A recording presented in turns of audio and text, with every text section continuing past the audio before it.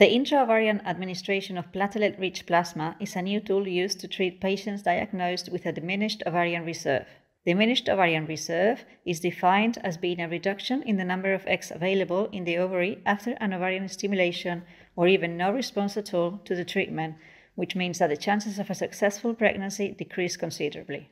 We know that these patients do have follicles or eggs in the ovary, but they are dormant or in a latent state, and they do not respond to the drugs that are normally used in assisted reproduction treatment. Some research work carried out suggests that they could be activated with the administration of platelet-rich plasma or PRP in the ovary.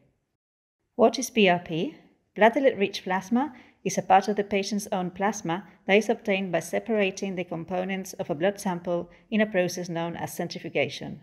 This portion of the blood has a high concentration of platelets, and it also releases a large number of growth factors that are involved in repairing the different tissues. For example, repairing the endometrium in patients with failed embryo implantation and refractory thin endometrium who do not respond to the treatment, and in this case, ovarian activation.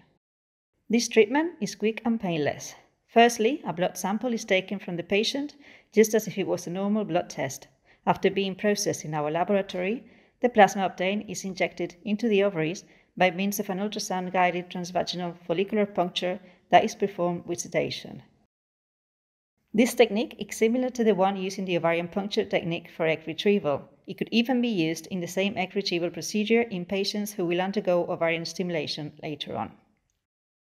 After the treatment, the patient must be kept under observation for a few hours, although she does not have to be admitted into the hospital.